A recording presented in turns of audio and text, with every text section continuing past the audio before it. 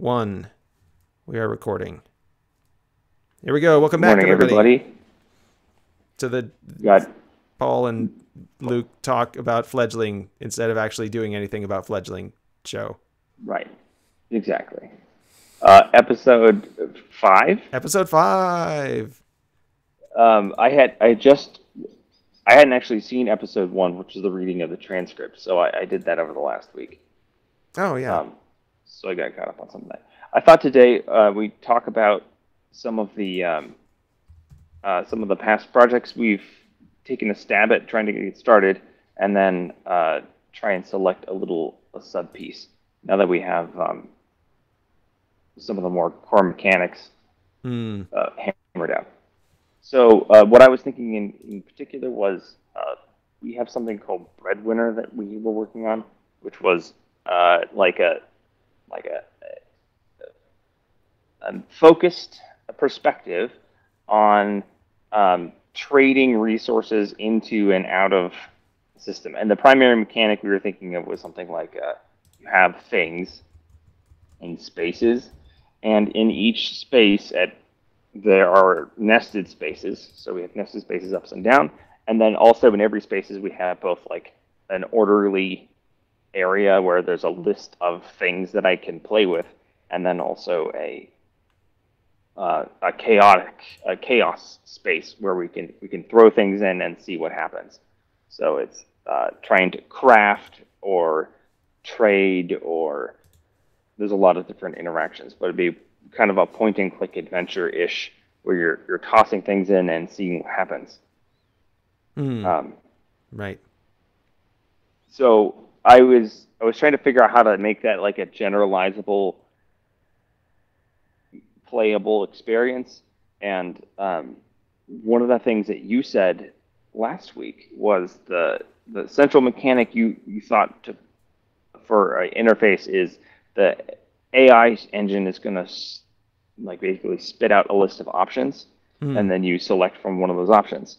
Right. And if we're doing like essentially a trading game where we're trading one type of currency or resource for another type of currency or resource, then that seems like a really seems like a straightforward application of that idea of being like, here are 5 things you can do to trade whatever you have available to you to something else. Right. And then we kind of like walking into a town in Minecraft, and there's like all the different certificates or whatever, and you can trade them emeralds for various things. Right. So you end up having kind of a preset of options to pick from. And again, the scope of Fledgling can do everything ends up being really hard to design around and control for a good experience. But something that's popping up some options, and then you're like, okay, well, I have wheat, and it's like, well, you can trade a bunch of wheat to get a cat, or you can. Here we're going to have wheat to get more wheat. Sure. Or grow more wheat. And there's good deals and bad deals, and that seems all like parametric. Could be handled parametrically. And like depending on which trade you perform, a different amount of time passes. Sure, like, and then that could even be up front, right? It could spit like, okay, take 3 days to just generate wheat. Take 10 minutes to trade away everything you own for a tulip, or whatever else, right? Sure. But then the scope is bound by our own design. Right. And that seems. Yeah, we're telling the computer what it is that the options are to trade for, however that works. I remember when we first started talking about this, I drew a little picture of like, I was trying to find it, but I couldn't find it. But I drew a little picture of like an island with like a bay, and it had a little jetty in it, and then the island also had a mountain. It was kind of like the Mist Island a little bit, where it's got the mountain on one side, then there's some forest and a little town. It was like on one side of the bay there's forest, on the other side of the bay there's a town, and then like on the far side of the mountain there's some fields.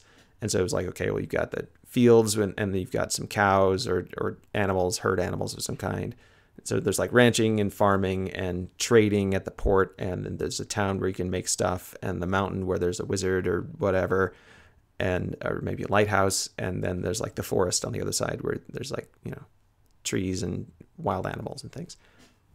Right. And that actually was really clean because, like, when you're talking about the lighthouse or maybe the wizard's tower, the mechanic was a little vague to me how that was going to construct. But now it's like you walk to the edge of the island and you find, here's a list of 5 things that you found. And it's or is it okay? Is it 5 things that you world. did find, or is it 5 things that you could find? The 5 things you could find. And then, like, when you pick one, the other ones didn't actually ever exist. Correct. Yeah. So, like, you walk to the edge of the island and there's a wizard's tower. You walk to the top of the mountain, also a wizard's tower. Other far side, wizard's tower, right? Like, you could just cover Wizard Island. We basically, it would be a way to make Wizard Island. And especially if, like, I would give people... But there's a lot of ways. This has already been thought out for, like, mechanics of re-rolls and, like, a certain number of attempts and, like, the loot box experience of, like, here's select from this set of things. Yeah. And we don't even have to get like select a random select the slot machine that you're going to pull the lever on or whatever. Right. And it's helpful in a sense because it gates you from one side to the next. About, like, go exploring normally doesn't give you any options, but you could I don't see any reason why you couldn't just, like, here's the 5 options, and then, like, you could also make a meta choice. It's like zoom out. What type of 5 options do you want? Do you want to explore a coastal thing? Do you want to explore a dangerous thing, or whatever qualities? And then you could then you click on that button, and then you could open. That seems like a lever that the designer could have access to into what types of options the person is getting at which juncture. Yeah. Which I think is actually the whole game. Yeah, well, it could be. Like, if it's part of the idea is that, so part of the idea is just that, where you have the tools to craft the experience that you're trying to find. But then the other part of it is having the tools to craft an experience that someone else would like, so that you don't have to be there to craft it in person, right? You see what I'm saying? Like, make it, it's like a virtual GM kind of thing where you can set something up or set up a scenario that then you can give to someone else and they can run through it without your supervision. Right. So, like, in the case of Breadwinner, if it was just like just the template archetypes for Breadwinner, then you would be setting up the island. You could make a wizard island or, you know, a farming island or whatever. But if it was the templates and or the archetypes and a template for the island, then it would be already set up for you. And it's like, well, you go this way and there is a forest. And then maybe what do you want to do in the forest? Or maybe the forest is already set up as well, right? Like, what do you want to be in the forest? Or here are some locations already in the forest. It doesn't seem like there's a reason why it should have to be exclusive, but I guess if you wanted a forest that didn't have a wolf den in it, then, like, having the option to just say, like, no, it's all meadows and and fountains or whatever.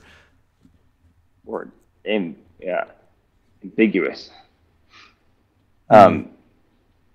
So there's a mechanic in the role-playing game Fate, which I thought was really neat, where you're like, you could have equipment, and one of the ways it recommends you manage equipment is you have a backpack full of stuff, and you have 3 stuff in it. Okay. And it's like, when you come across a problem, you can, with a quick check with the DM, be like, I want to expend one of the stuff charges on my backpack to have a whatever in it that I happen to need right now. Sure. And it allows you to, it's like you have to be able to back justify a little bit what you're allowed to have in there, but it's like, Yeah. I don't know. Yeah. I have a rope. And it's like, oh, Right. That was I've always the had a classic rope, one, I right? guess. Like rope, loaf of bread, a candle. There's probably like a whole list of like miscellaneous items that you can justify or whatever. And then like Right. when I you think they want have a one off the recommended one. list, you have to also pick like 4 others or whatever that are also in your backpack. But they just let you leave the other ones ambiguous. Right, but like, so what I'm thinking is like, if you really have 3 stuff, what you really have, if you have 3 stuff, what you really have is 3 items that you're going to need plus like 20 that you actually will never need on this adventure, right? So you brought along all this stuff. Only 3 of them are going to be useful, but you have to haul around all the other stuff with you the whole time. So like, you've got like 20 pounds of stuff, but you only get to use 2 pounds of it, or however that works. Do you remember we had the 7-layered mechanic of like all resources would be managed by having 0 resources, a pinch of it, a bit of it, small amount, a normal amount. That was in Breadwinner, right? Yeah, Yeah. abundance, and then we have like Most. all of it. Yeah, most and all or whatever. Yeah. Most and all. So like the idea would be like the actual objective is to get all of the X, right? In the case of Breadwinner, it would be all of the bread. And as soon as you have all of the bread and resources, that you win. But you can set a win condition anywhere you wanted, right? And this ends up being a little bit less like a glorious next generation AI powered thing, and more like a spreadsheet. Yeah. It's got a bunch of lookup tables on it for Sure. random encounters. Well, I mean, in the background, everything's going to be a spreadsheet to a computer, but yeah. Right.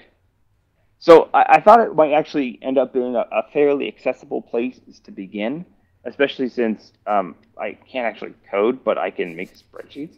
Right. I mean, I can code a little bit.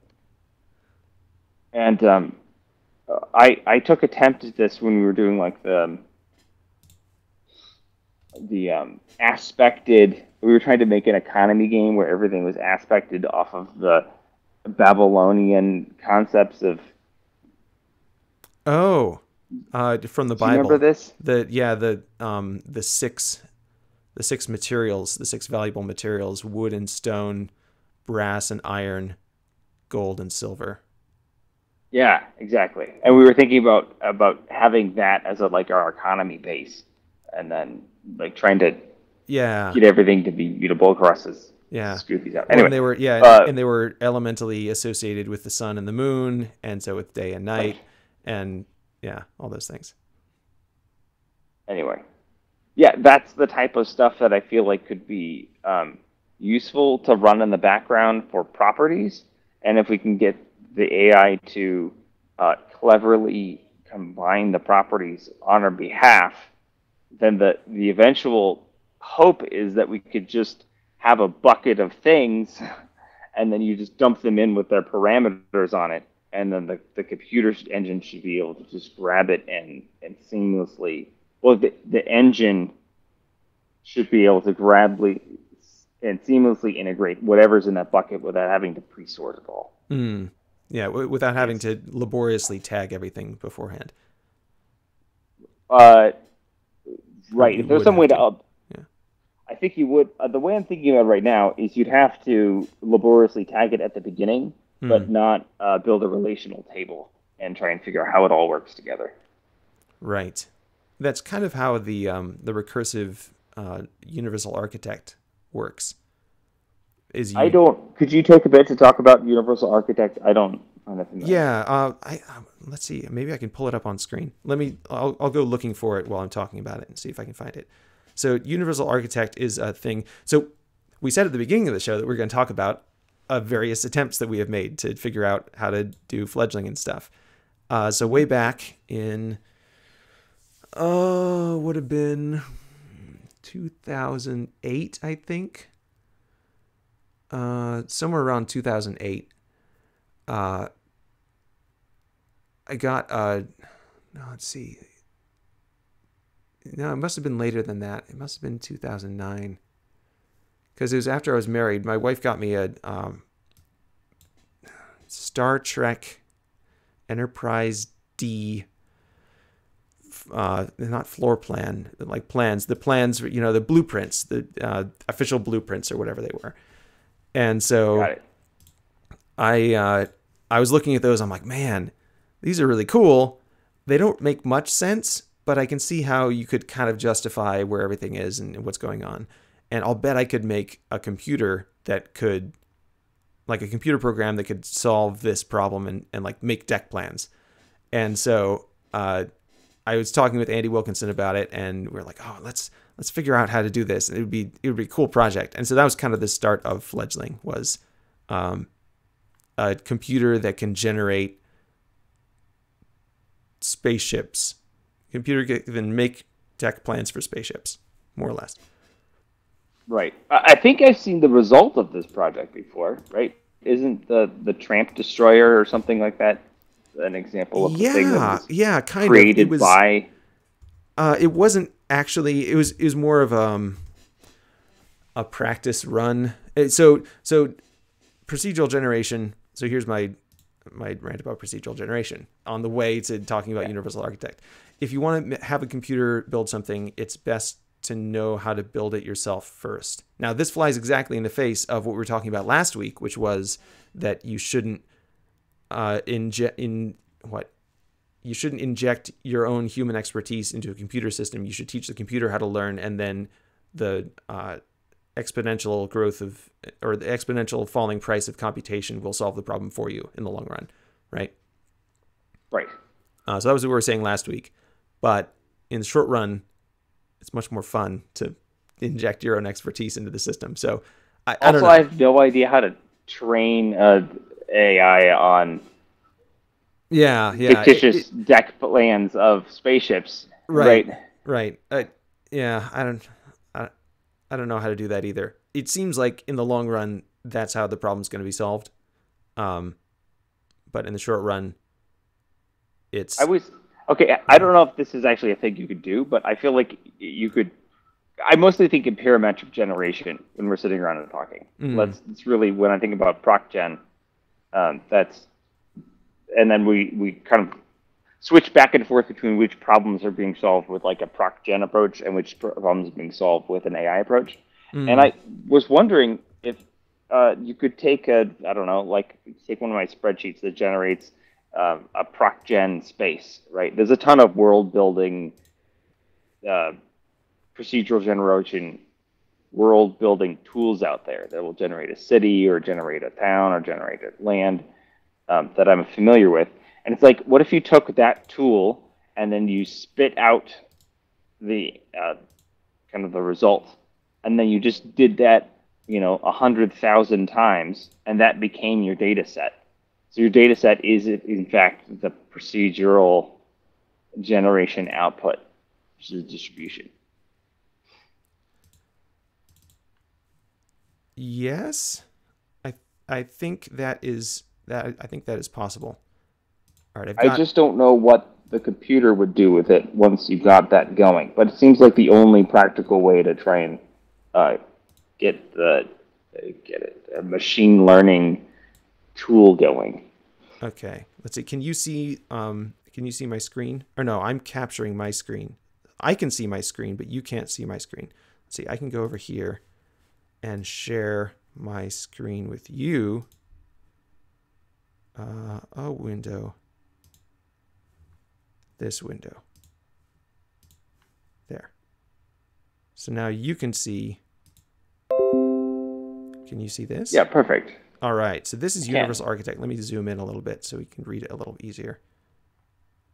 There we go. So this is Universal Architect. It's a Python thing. You can find it at... Oh, let me drag the tab over from the other window.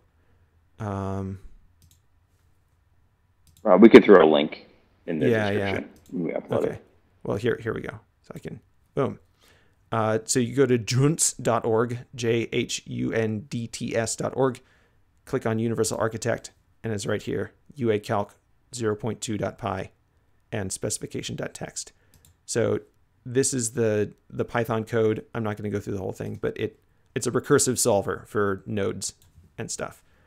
And then here is the specification. And so the idea is that if you've got a ship, right, and you need it to have a bridge and you need it to have a certain amount of firepower. So that's what this says. It says, here's the gunship Titania.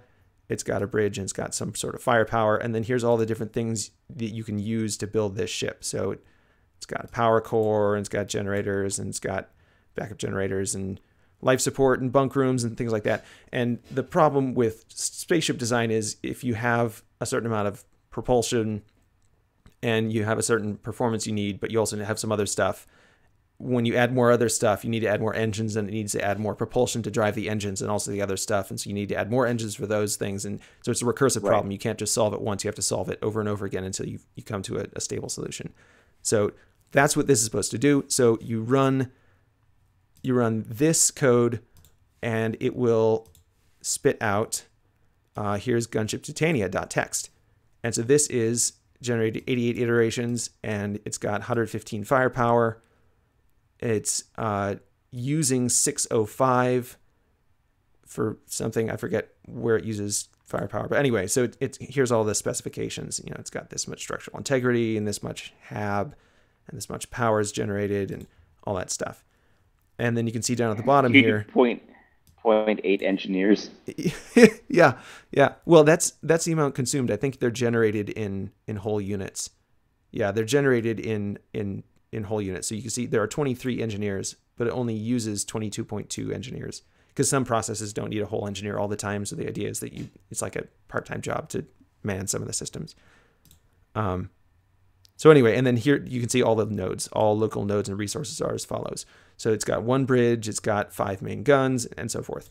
So it solved this specification and it solved this actually 3 times. It solved it for gunship Titania. It also solved it for the bulk freighter. And it solved it for something else. There's another node in here. Let's see. And the fighter ship. Oh, here's the fighter ship. So the fighter ship's much smaller, but it still has all the same specifications. So it's using all the same systems. It just has only 40 firepower instead of 700. Got it. All that stuff. So anyway, so that's what Universal Architect is. It's a general solution node solving recursive calculator, basically. And can you alter, it seems like it would be very feasible to expose to a user the parameters of efficiencies and things like this. So if I got some sort of cool technology that made my, engines lighter. Yeah, well, that's what the specification is. So in here in the let me zoom in a little bit so it's easier to see. There we go. So in the specification, this specifies all the nodes and all of their properties. So let's see if I can find the engines. Oh, there we go. Engineer, generators, big engines. There we go. So big engines, they take up 500 volume. They use 3 emergency power and 1 crew and 1 engineer, and they produce 8,000 thrust. And they use 200 structural integrity and 6 fuel. So that's what a big engine node does. And so you can change this to anything you want. You wrote that out by... Yeah. I wrote this out by hand. So you can change this to anything you want and rerun the calculation, and it'll regenerate this with a different number of engines and also a different number of crew because you need less crew or more crew depending on how efficient the engines are. And the cool thing, I think, so one of the really cool things about this is that up at the top, it uses new line based syntax. So each line is a separate, each carriage return separates commands. And the first character that it encounters, or the first line that it encounters, is the comment symbol. So it's got in the specification text, it specifies the syntax as well as the syntax symboling as well as the nodes. So for that, when it generates gunship Titania, it also generates the syntaxing so that you can use gunship Titania.txt and just copy the entirety into another specification file, and then you can insert a gunship Titania node into something else. So if you had a carrier or something, you could put gunship Titania in it, and then gunship Titania is not recalculated, it's just treated as its own node. So it generates nodes that can be used in other nodes. So you can recursively use the results of your specification file in other specifications. So I thought that was pretty cool. that is great. I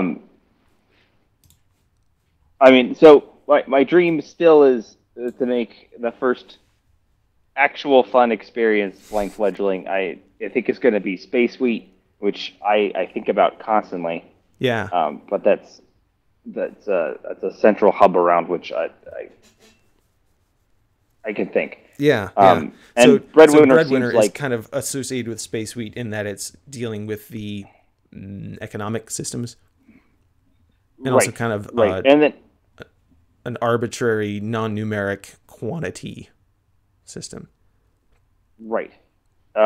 It's trying to get an abstract economy running, and I think that the Space Sweep experience of trying to interface with your farm or something like that would feel a lot like Breadwinner, I suspect. Anyway, so my objective out of this was to try and go from some stories of what we've built in the past and the tools we have sitting around, and what's like an attempt one experience we could try and make. And I think something like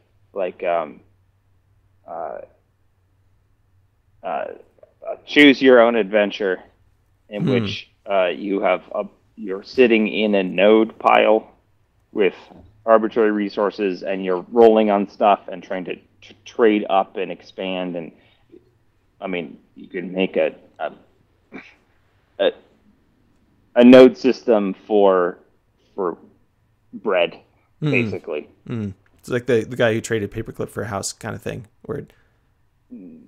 Yeah, I would think so. And just basically make a pretty simple economy game in which you start as a person, and your options, you have 5 options, and you can re-roll on them. Or we could zoom in and zoom out. We could start working on that type of tooling as well. And it seems like a very simple, minimal viable game would be, you have 5 options. You don't have any other options. You can't do anything about it. Maybe you can re-roll them forever if you want. And then you click on one of them, and it either modifies the nodes, or it either modifies their qualities, and then gets recalculated, or you can get more or less of it. And be like, and I imagine that the text is going to read something like, you have a bit of flour, right? Use your bit of flour to, make a bit of bread.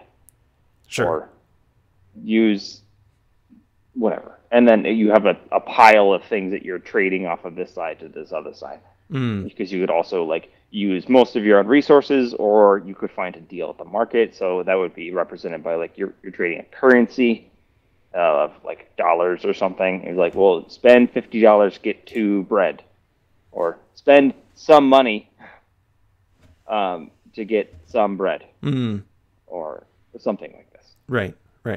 And some deals would be trade up, and some would be trade down. So you spend a lot of flour to get a little gold, or however it works. Exactly. And that should be able to, if you have you have an inventory that's just your stuff in a giant pile, and then you just are rolling against the parameters that are the same for the node structure, then you should be able to just have a list of things generated by parametrically cycling through what you have and what's available, and then it just spits you some random options. And be like, oh, well, I guess this is a good deal, but I'm trading it for fish now. I find myself, I fish. That doesn't help me with my bread thing, but hopefully it will come back later. But now that I have fish on my inventory, it's going to be reading that every time it goes to generate the options, and you're going to get more and more fish-related tasks. Right, until you trade away all your fish for something. Right. Right. And it could be a way for the thing to kind of slowly generate around you.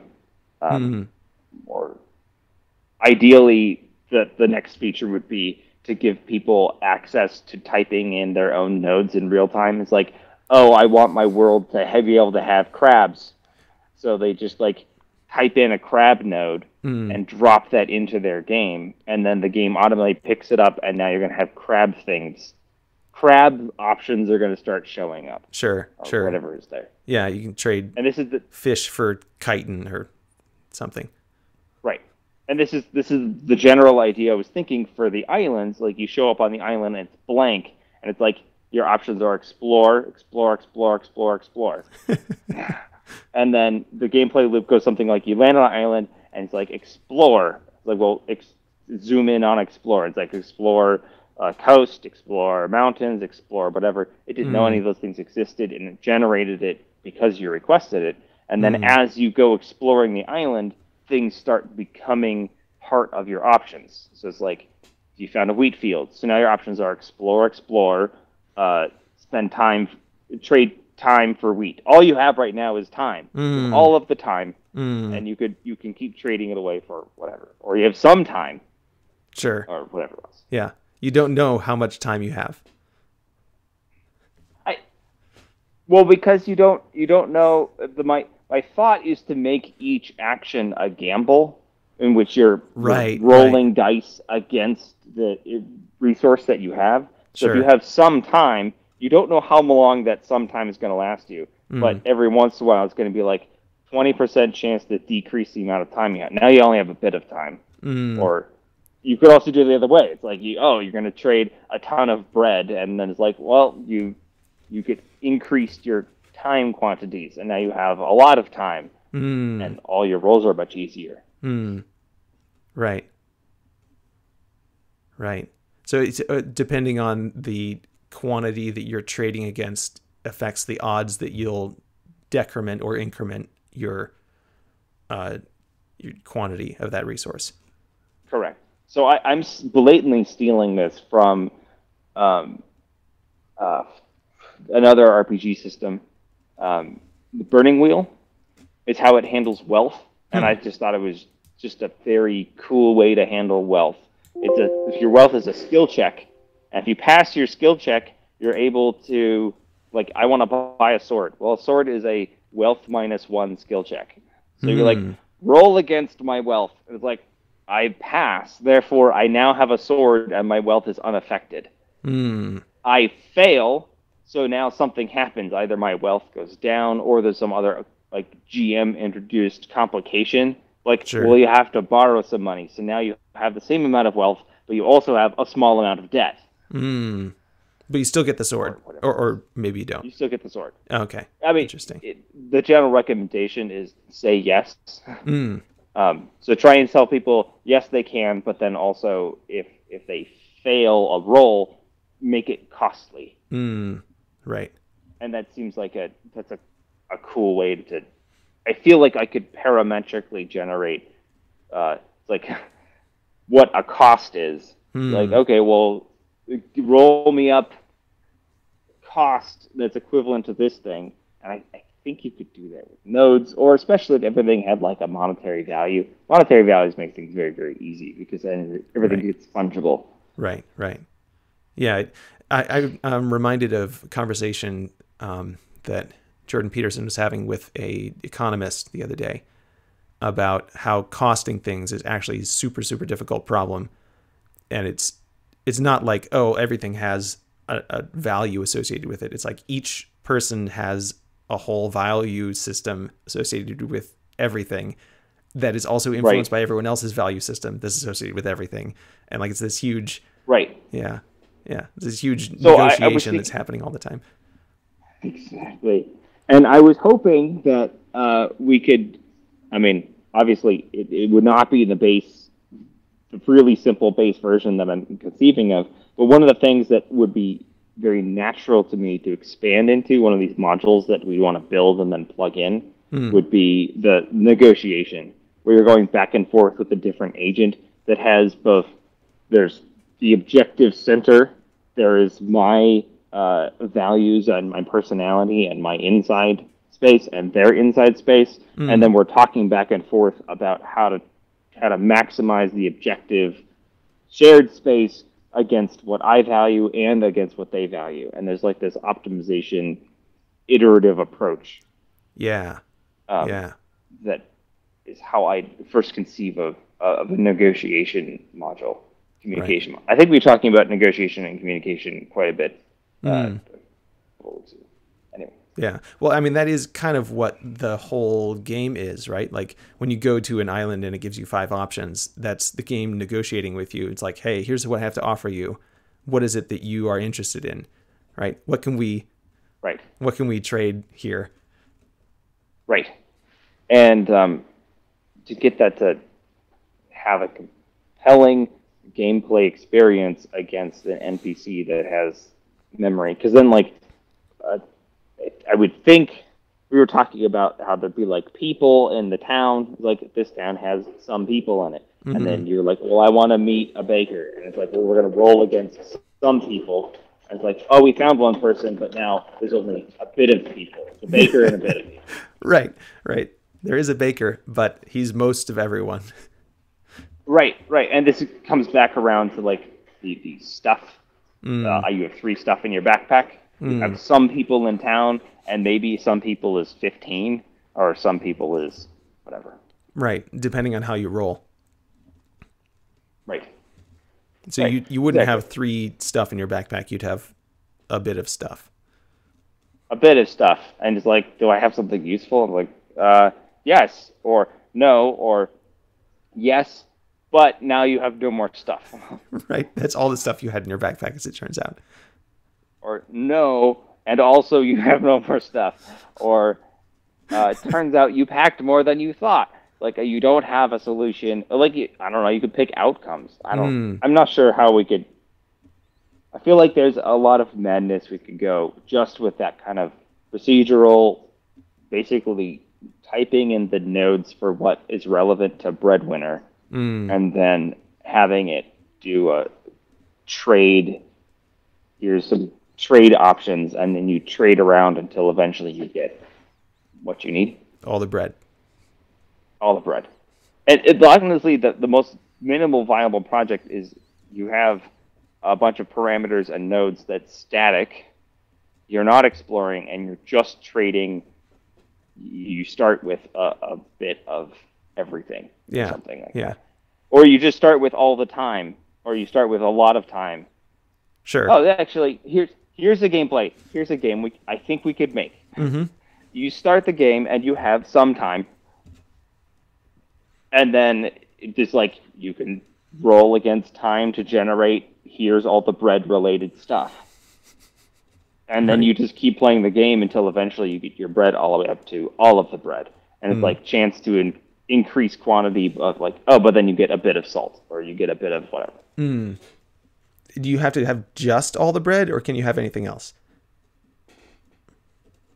Well, I was thinking the easiest way to do it is like you achieve having all the bread, and we're not punishing for people for having whatever else they pick up along the way. Right. But that seems like something we could actually make, or I could actually work on, because it's a spreadsheet. And it's, well, you could make it in. It seems like you could make it in Python pretty easy, right? Like with a text input. Probably. I don't. I'm not very good at Python. Okay. Yeah. But yeah, I think that's something. Like I would generate the engine first. I would probably. Okay, so recommendations. How do you think I should go about this? So I could go and try and make it in Python, but then I'll be learning Python while I go. Mm-hmm. Or if I could just go with what I have right now. I mean, I can't work on it until like Tuesday, but I could just try and populate a spreadsheet with all of the bread-related nodes. Yeah, do that. And like, well, all the breadwinner nodes and some examples of trades, I guess, or maybe all the trades that are available. Yeah. Okay. Does this sound like a good way to try and get into it again? If you can do it in the Universal Architect node hierarchy structure, then we can have Universal Architect solve it to make sure that your node structure and node trades thing is a solvable map. That sounds really awesome. It doesn't immediately jump out to me how exactly we do that.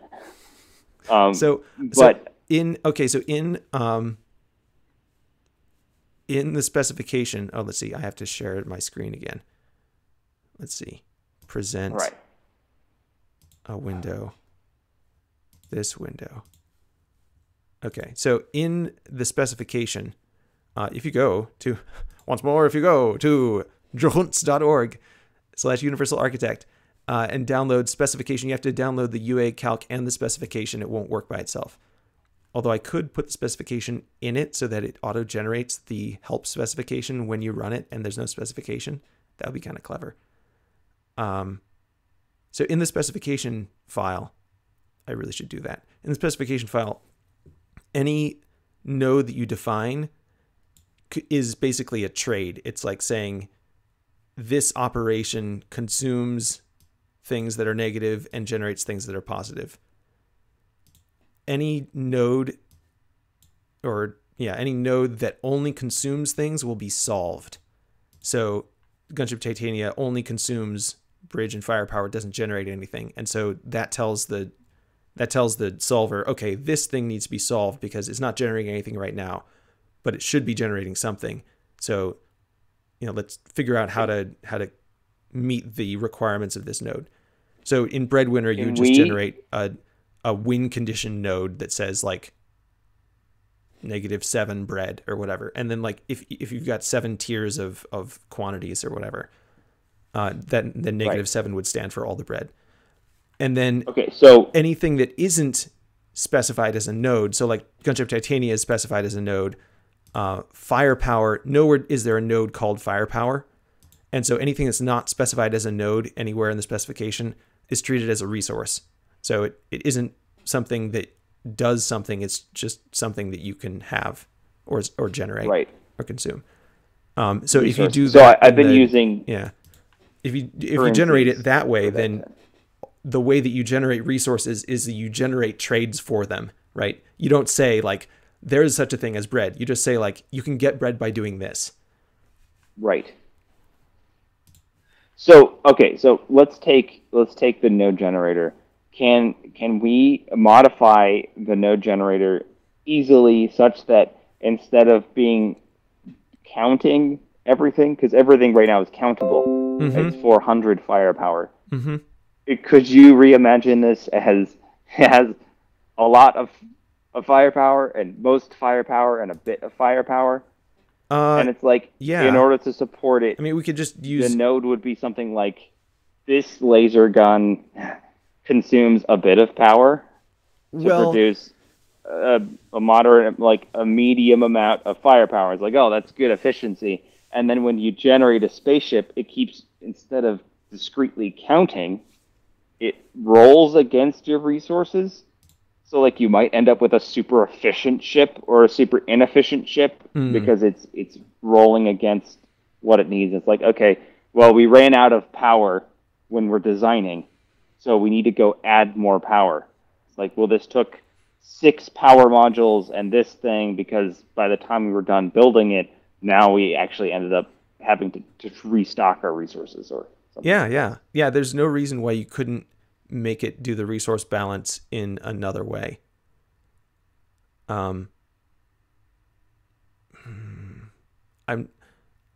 I don't remember it well enough to know how much work that would be, but it doesn't seem like it would be a lot of work. It certainly wouldn't be all the work. It certainly wouldn't be all the work. It seems like it would be a medium amount of work. Yeah, some work.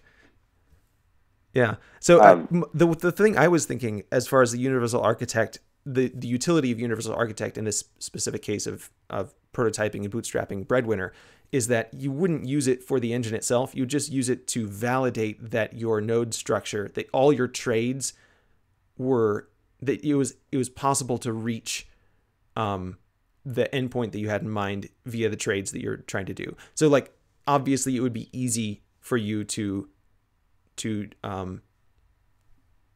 that. It would be easy for you to say like, okay, well, you can trade wheat for bread, and then like you can get all the bread that way. And there's something that generates wheat, right? Like you can trade time for wheat and wheat for bread, and now you can win the game, right?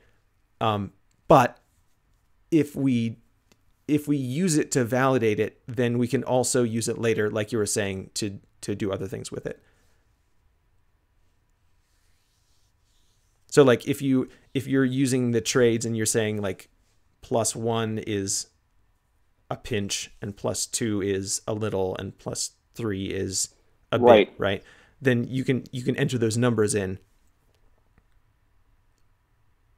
and it will be able to tell you if the trades are a valid path, but then also later you won't have to re-enter all the nodes again to figure out how you can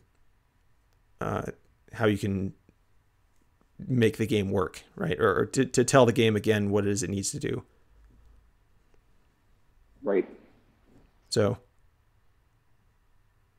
I'm thinking about, I don't know, this seems like a fledgling idea, but also insane. So you have your spaceship and you get your guns on it. And it's like, I want to fire the gun. It's like, here's 5 options. And it's like, fire the guns. And it's like rolling against the energy you have. And you click the button and it's like, well, now you have less energy. Or, no, that was fine. You shot the gun and your energy systems are fine. And like, it seems like it could, using the same exact mechanics as like rolling down through your system. Like, oh, that's good, but now your engines are broken. Or whatever. Like you have less engines now because you got unlucky on one of your rolls. Sure. Because it was walking down the hierarchy tree, rolling on all the systems and seeing if they all showed up the way you need to. Right. Well, I don't think you need engines to fire your guns, but certainly like maybe one of your engineers is like injured now because you fired your guns because he had to do maintenance on the power systems or something. Right. Something in that hierarchy tree can be affected. Yeah. So then, like, every time you do it, and this could be the same thing as, like, if you want to make a loaf of bread, it's like, okay, making a loaf of bread rolls against the bread hierarchy tree and then it rolls out all of the things. It's like, you might, if you have a nice bakery set up, you might be able to, like, make bread and nothing, it costs you literally nothing because you succeeded your rolls on everything. And you can just like keep baking bread. And then your gameplay loop is like, bake bread until eventually you fail a roll. It's like, okay, well now we've gone from having a bit of salt to 0 salt. Now you can't bake bread anymore. No salt. Right. Or you would need to have at least some wheat. You wouldn't bake a little bread at a time. If you had a bakery, you'd bake a lot of bread, right? And so then your rolls are harder. Right. And so, like, the idea would be, like, increase the amount of, like, do you want to generate bread? 5 options. Yeah. Bake a little bread, bake some bread, buy some bread, right? Bake a lot of bread, steal all the bread. Okay, what if it's like, the parameter is, like, the hard trade input is increase or decrease your quantity of X. So it's like go from some to a lot. So it's like add 1 to your quantity of bread.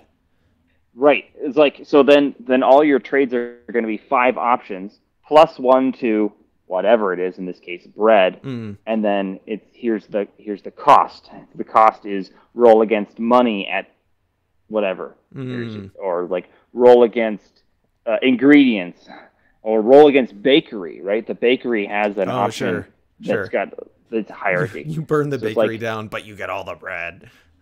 Exactly. It doesn't seem like that would be a productive option, but okay. Sure.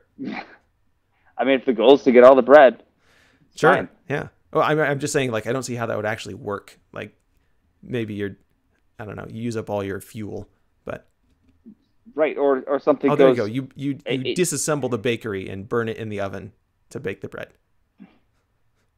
Or I don't know. It's a way to summarize. That would actually be really easy to do, right? Like, buildings are made of wood. You need wood to fuel the oven. Like, where are you going to get the wood? Well, the bakery's always there. It's like, no, we're not taking the bakery apart. And every time the computer's like, you could take the bakery apart. This is the type of thing I'm hoping it can come up with. Or it's just to be like out of left field, odd suggestions of like how to get ahead. It's like, oh, okay. we can anyway. Yeah. But Yeah. I think the idea of having the like a negotiation is in this format. The left hand side is like you get a set thing, Mm. and then the cost is somewhat unknown, and then you know what you're rolling against to get your cost. It's like we're going to go look at this node, rolling.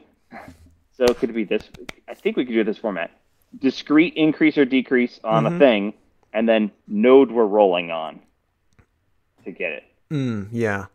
Yeah, and the node has some resources in it or some operations that it's doing that will inform what it is that the result of that roll is, or the difficulty of the roll, or whatever.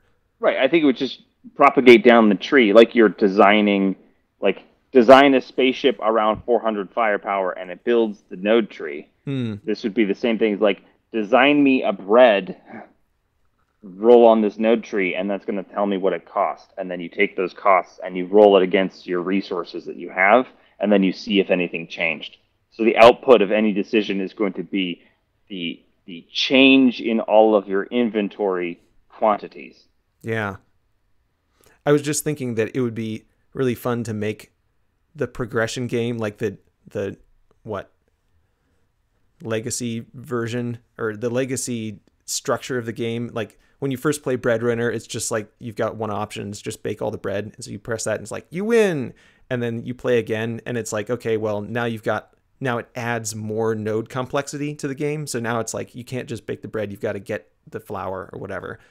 And so every time you run it, it keeps iterating the depth of the tree that it's using to generate the trades that you're getting. And so eventually you get to the part where it's like, well, now you can like burn down the bakery or go out in the forest and cut wood or whatever to fuel the fire to bake the bread, or like you use the mill and you mill all the flour, and then you take the mill apart for the wood and use the wood from the mill to, in the oven or whatever it is. But you keep adding that structure. And so then you could have you've got your maximum depth resource tree that you've generated, and then it just traverses that from the top down as you play the game, right? It keeps adding leaf nodes. And then in between rounds, you can say like, what leaf node do you want to add to your tree for the next play round? Exactly. Yeah. So the games like, I don't know, Egyptian Rat Slap or Mao. Any game where like the Uno is a good example of this. A lot of people will house rule. If you win Uno, you get to add a rule. Yeah. And now the next game you continue. So like Breadwinner, you play the game, and then like the reward for beating the game is, or the requirement to start your next one is to write your own node. And we have some parameters, like it's a node that's underneath bread, a sub bread system. Or it gives you some options, and one of them is write your own node. Maybe the first couple times you play, you just choose from pre-selected or pre-generated nodes, but after a while, it's like, hey, you could write your own. What do you want to be the thing that grows wheat, or whatever? Right. I mean, so then if you take that format and we actually, if I'm right about this, then we can take that format and then you end up with bread or whatever else you want, and that's your seed. And then the gameplay is you're iterating and adding nodes kind of organically as you go, and then you can take that whole thing and export it to someone else. And now we're trading node structures around. Yeah. And then we should, if I'm right about how this system would work, if you got the nodes to have a relational map somehow, and I think you'd have to build it in the giant hierarchy. I think you're going to have bread at the top, or whatever else at the top. And I don't know how to get two trees that are next to each other to talk to each other, but now it doesn't matter. As long as the resources are named the same, as long as the nodes and the resources have the same names, then, well, like in UA calc, you can just slap them in the same spec file and it'll, like, both trees will talk to each other. They'll use each other's nodes to solve things because it's all just in one big node tree. Because then you should end up happening is like, I can imagine you and I trading back a save file, and I play it and I add a node and I throw it back to you. And then I think just by playing that game, I can make Space Wheat out of it. Yeah, well, right? And then you're going to have trading, and we're going to have like Yeah, as long freighter as the ships, visual and it's like, aspects well, aren't a problem. That's kind of what they were doing in Spore, right? Where you had like you could make a creature and it had these certain qualities, and then you upload it, and then other people can find it in their game or use it in their game or whatever. right. Yeah, basically. But I will want to build the whole thing out organically, and then you end up with, because like then you should have like freighters in your node trees. Like in order to do all this stuff, we also have like a trading post or something like that, and trading post has got this, and then later on I can add in noding for like the here's the node is like the units of the systems. It's like a shipping system, or it's like freighters. Yeah, yeah. And then So you can take it your adds freighter the and it's maritime cargo resource that you can use Right. to carry things around or whatever. and that would be fine. And then also you can like, but if and then I beat that game and then I add in engines, and I should slowly be able to rebuild Universal Architect. Like I don't see why I couldn't build out organically from the gameplay loop the same exact thing that you built already in Universal Architect, one piece at a time. Oh, the solver or the specification? The specifications. Yeah, I agree. Yeah. Yeah, that would be really cool. I mean, another thing you could do would be to delete nodes that you don't want, right? Like, oh, I want to play this game, but it was really annoying to have to deal with all the engineers running around. Like, anything that deals with engineers, just take that out of the game, right? I don't know how that would work exactly, but Oh, you I mean, just then you you'd just have do a to search on the engineer, like you remove the engineer node, and then you do a search on anything that requires the engineer node, and just like delete that requirement or comment it out, really, because it's got comments in the spec file, so it just right. adds a comment to it, and it's like engineers were commented out. Oh, that would work. Okay, this seems like a thing we could actually make. And it's got all of the qualities of infinite play and all of the things we're excited about in Fledgling. So my homework is going to be to write up some nodes, Download Universal Architect, and start writing a spec file for Breadwinner. Right. Well, also I'm going to see if I can figure out how to make the node calculator use our 7 quantities tool. Sure.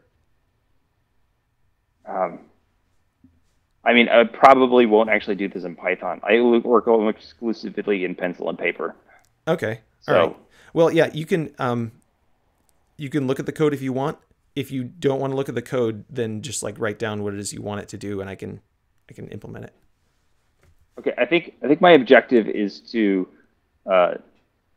write up a very simple node tree for bread, and then see if I can also write down the pseudocode for how I think the node hierarchy should interact with itself when it's being executed on. Okay. All right. Cool. I like it. Got some homework. Sweet. All right. Well, It's been just about an hour, so here we go. We did it. Perfect. I will. We did it. We got save this and got an objective. Yeah. Cool. All right. Excited. I will talk to you pretty soon. I am gone all weekend, so I probably can't edit this and upload it at least until Tuesday.